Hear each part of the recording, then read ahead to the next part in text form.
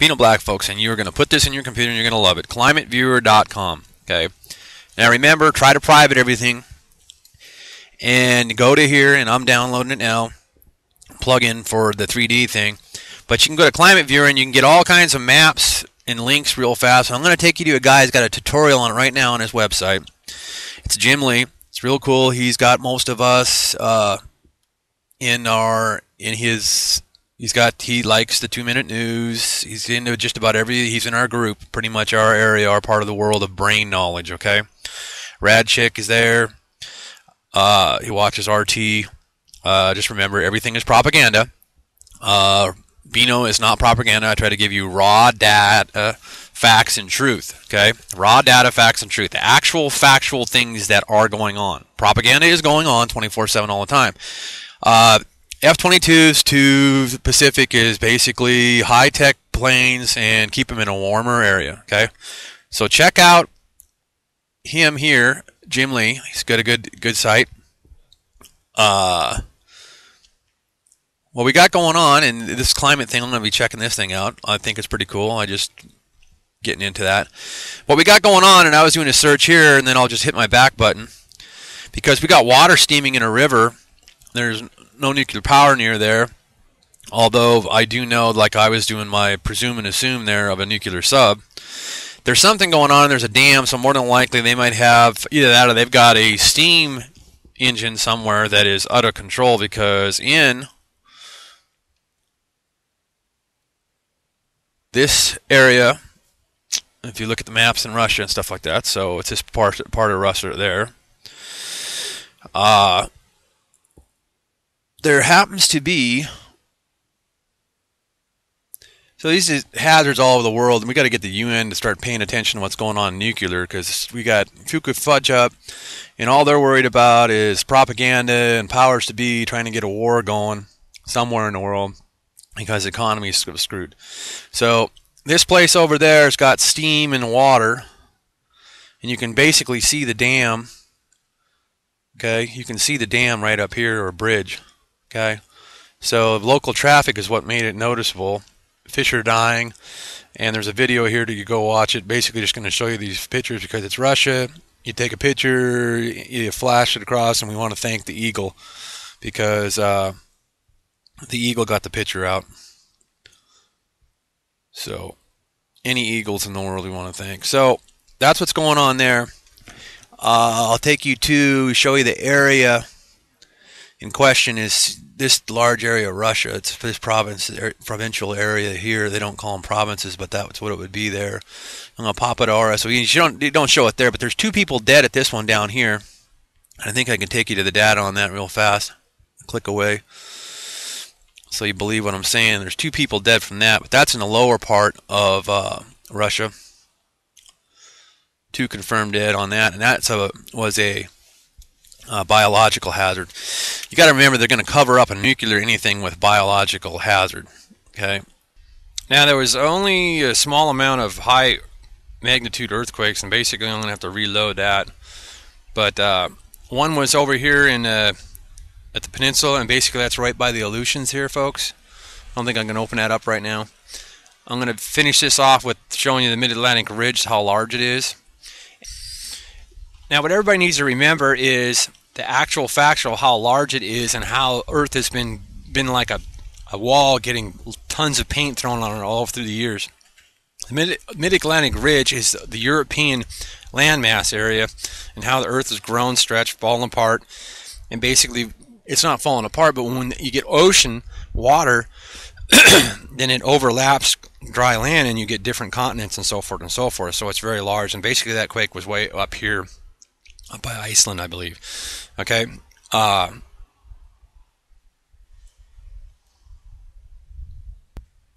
basically, it's called Reconjanes Ridge is basically what it's known, but it's basically still the Mid-Atlantic Ridge, and it had a 4.8, 5.1, 5.4 was down in that Russian region that I was showing you, because that's what this basically is a Russian region. 5.4, North Pacific Ocean.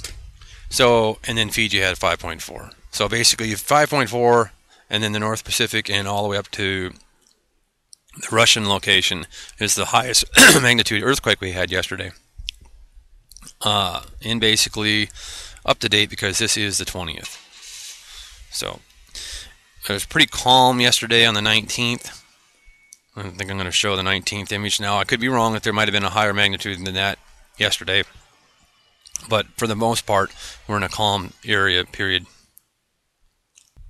And we got the Moloch Sea that ended up, so we'll end up taking a look at. I guess was totally wrong, and here it's over by the Philippines, Indonesia.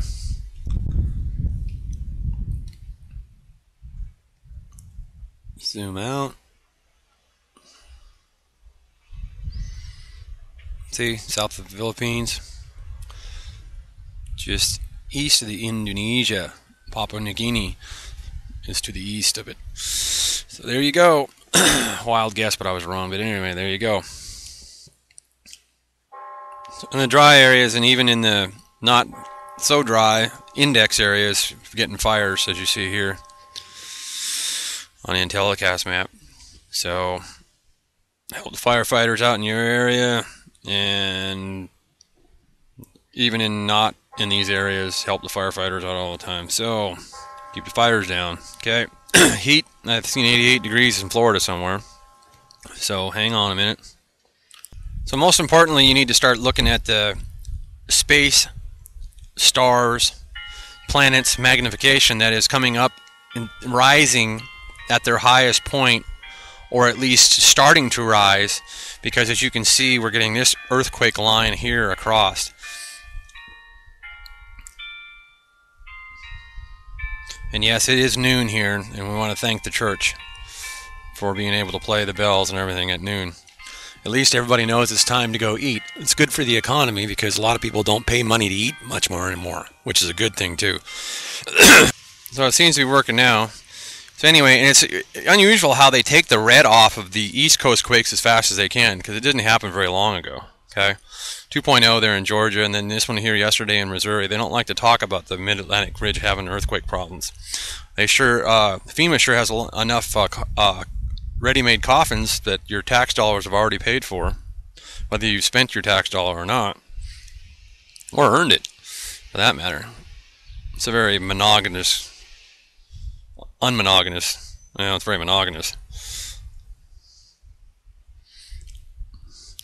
system we have. So I want to make a little comment of the idea that some of the people in the country that have newspapers, or if you want to buy a newspaper, if it's real cheap, buy it, because it gives you the right to flap your, hopefully the truth. That's why British always usually have tabloids, and American news on the internet is a bunch of tabloids. Is someone calls, someone says, Heidi's going to may sue somebody. Everybody's always says something, and it's so powerful because the idea that they're rich and they're connected to somebody who's got a piece of paper and get on the internet and write an article.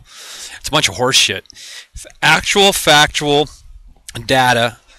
Someone sues something, something's in court, it's on record, it's down there. You can go get it.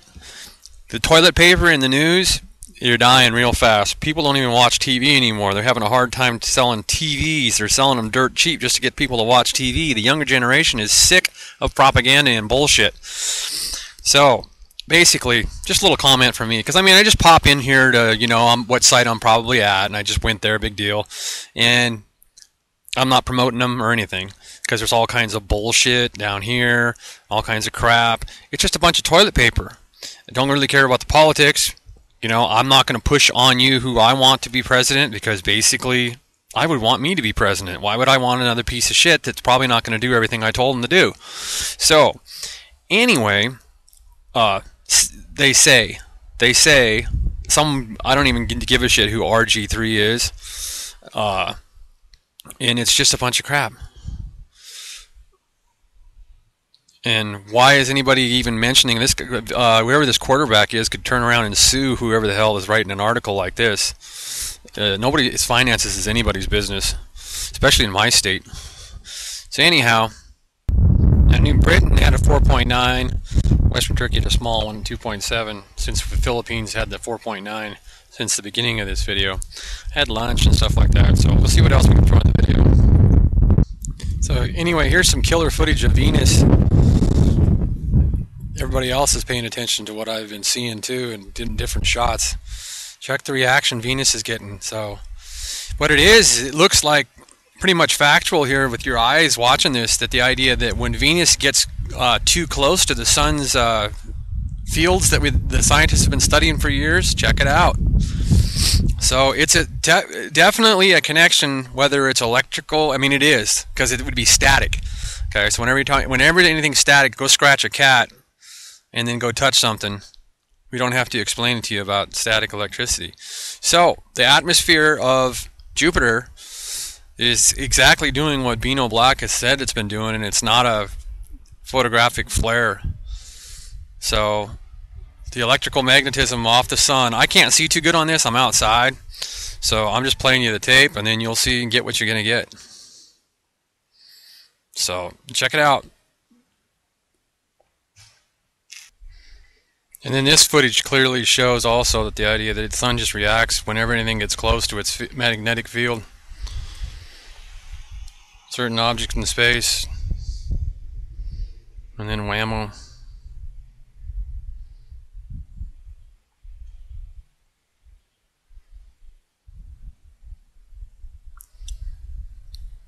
And you'll see the object come in again, and the planet's movement also.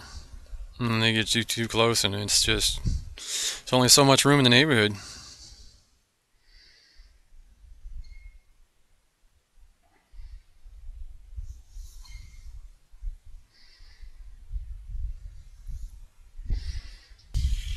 So I somewhat apologize, but I don't apologize. I'm outside, enjoying the weather. We from the Northland, we know that there's only going to be so much of it left, so get out and enjoy it. Even though it's windy and noisy. And that's the actual fact of it all, folks. I'm on the internet, out of range, so here you go with that over there. Take a look at that one. It's not way more than 3 hours ago, because I'm sitting at 2:33 p.m. right now. And anyhow, release the beautiful almost infinite space of outer space we're getting to enjoy from our tax dollars. At least we have something that we spend our tax dollars on that we enjoy. And we get to see beautiful shots from space. So check out everything you can check. HelioViewer uses our government taxpayer money. I'm sure that they probably pay so much rent or something like that. So we love HelioViewer because it works pretty good. It's a good link for the links that we sometimes get shut down by the government just because they're upgrading all the time. Right, my ass. So anyway, we're getting some pretty good views out there of what's going on in space, and we pretty much know just about as much, or maybe more, well, not more, but just about as much as NASA does about the sun's electrical magnetical field, and also the electrical magnetical field and the atmosphere of both A, B, and that basically are the satellites, folks, but all the planets. And Jupiter we've been getting a good shot of lately, because the idea Jupiter should be the closest thing going, doing all that wild action. So anyway, Beano out for now. I'll upload this when I get back to the net. Take it easy, folks. Goodbye from the top of the world. Pretty much North America. Well, not the top of North America, but top of America. So, Beano out for now.